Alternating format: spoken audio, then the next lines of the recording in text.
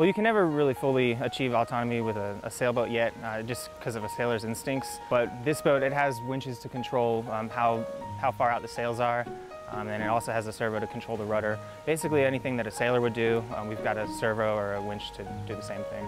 I don't want to put the sail on until we have a keel. Some of the ways this is different than a larger sailboat is, since it's so small, we have the opportunity to have a longer keel, which generally lets us have a larger sail, so we can go faster with a smaller boat. There's a lot of applications for like scientific research.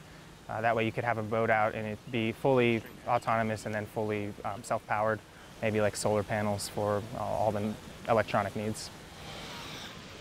We have a remote control and we have the ability to change it from the remote control between autonomous and radio control modes.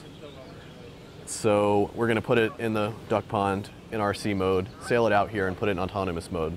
We're going to see what it does for a little while and then we can sail it back under radio mode.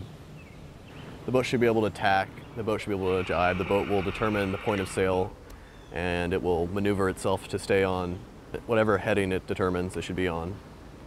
The heading is just the course that the boat is taking, so that's really important if you want to not run into anything and just make it around the different obstacles.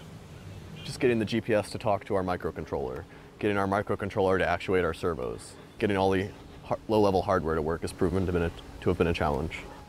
I'm the captain of the hull team, so we were planning the actual shape of the hull, trying to optimize that to get the least resistance. And that was the biggest challenge because not many people on the hull team at least have that much experience in carbon fiber. But in the end, we resulted in a hull that floats, which is good.